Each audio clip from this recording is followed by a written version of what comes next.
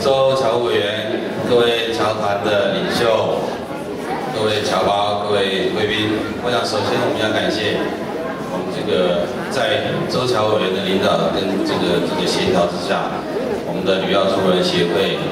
奥地利台湾商会，还有中华妇女联合会、奥地利分会，共同来为大家举行这样一个热闹温馨的这个新春联欢会。那我们首先要是非常感谢他们。那其次呢，我也要代表中华民国的这个总统马英九先生、副总统萧万长先生，还有我们的政府，向各位拜一个年，希望我们所有的侨胞全家都能够平安健康、事事如意。那我们马总统在今年2月2号，也就是除夕的那天晚上，曾经有一个谈话。那个谈话呢，他许了3个心愿。第一个是要经济畅旺、商机无穷，国民能够充分就业；第二是风调雨顺、人民安康，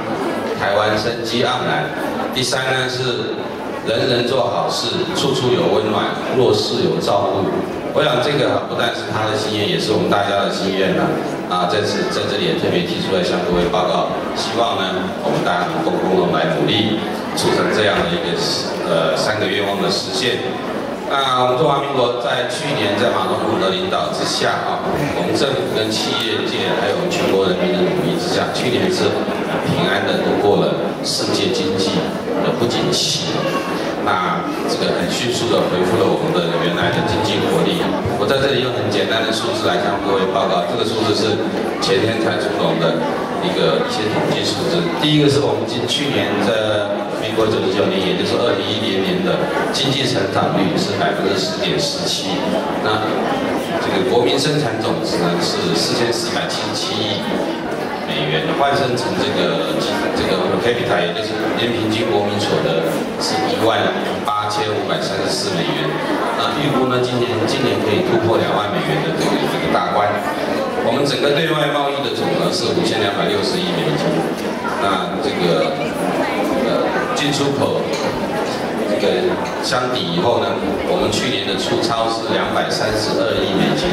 换句话说，我们的外汇存底在去年的12月达到3220亿美金，那保持世界第4名的这个地位。那至于我们大家都关心的这些失业的问题在台湾到去年的12月份的失业率已经降到4.67%了，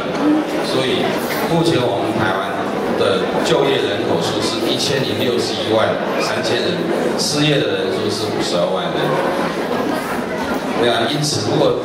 能够继续促进经济的发展，增加就业机会，让我们的国民能够充分就业，这是我们政府未来努力的方向，也是我们大家努力的方向。至于我们台湾跟奥地利的这个经贸关系，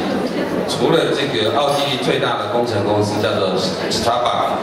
还有一个非常顶级的自行车制造厂叫做 KTM。他们在去年到台湾设立分公司以外，我们去年台澳双边的贸易额是8亿5530万美金。那其中我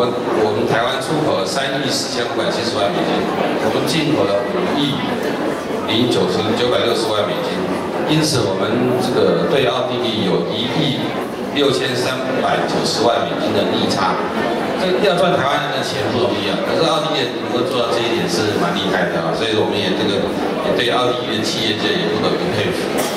那至于有关台湾的其他的经济、政治外交社会上面的发展，我想各位平常从网络上都已经看到了，那我在这里就不再重复了。但是要特别提出来一点，跟各位都有关系的就是我们从今年1月11号开始，欧盟给我们这个中华民国的这个拿台湾护照的国民是6个月90天免签证的待遇，所以我们也相对的给欧盟的国家的人民6个月90天免签证的待遇。换句话说，如果各位现在已经在持用奥地利护照的话，那从现在开始，各位随时可以回到台湾，最长可以一次停留到90天，也就是3个月的时间。这一点，我想对于我们有需要常常回去的侨胞，大家非常方便。也欢迎大家利用这个免签证的这个规定踊跃到台湾去探亲或旅游。最后要跟各位报告的是，我们代表处啊，这个最近有一些人事上的变动。那首先是我们新闻组的刘组长啊，他在过完年以后就要回国了。我们的刘组长不知道有没有在现场？好，我们这个预祝他回去以后能够有更好的发展，也希望他这个早去早回啊，继续回到奥地利来跟我们共同努力。另外，我们代表处的汪秘书，还有经济组的陈组长陈海欣也都已经调回去了，他们已经回国了，所以也没办法，今天没办法在这里跟各位这个共同过年。但是我们新的曹秘书啊，曹行道曹秘书，还有我们这个新来的经济组的龚组长啊，龚荣兰跟他的这个夫人。都到任，我想他们两位大概很多讲话都认识了，因为他们以前曾经在奥地利服务过，那就是非常欢迎他们继续再回到奥地利来。就奥地利是一个很奇怪的地方啊，来过人会一直不断的重复回来。那这个龚组长他除了服务台商以外，也要承担我们这个台湾跟奥地利、斯洛维尼亚跟克罗埃西亚的投资贸易的重大责任啊。我们也希望这个我们在场的台商能够跟他好好的来协助他，让我们的台湾的经济能够更活络。另外那个曹组长是我们这个代表处的副主管啊，也就是说除了其他的政治上的业务以外呢，曹秘书也未来也将负责我们的侨务工作。那他以及我们的礼务秘书周淑瑜周秘书，你的淑瑜在吗？在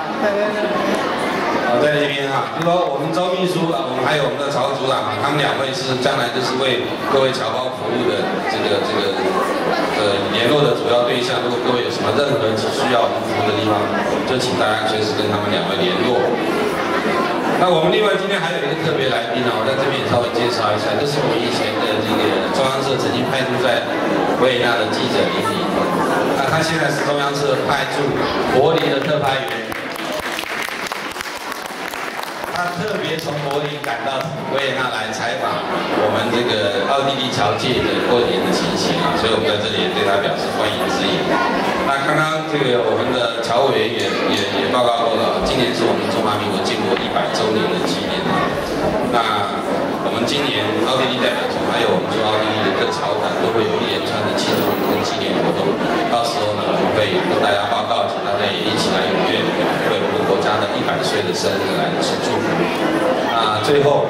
我想我们今天表演的节目非常精彩啊，我就不多占用大家时间。我在这边代表我们驻奥地利代表处的全体同仁，向各位拜年，也祝各位身体健康、平安，然后事事如意。谢谢大家。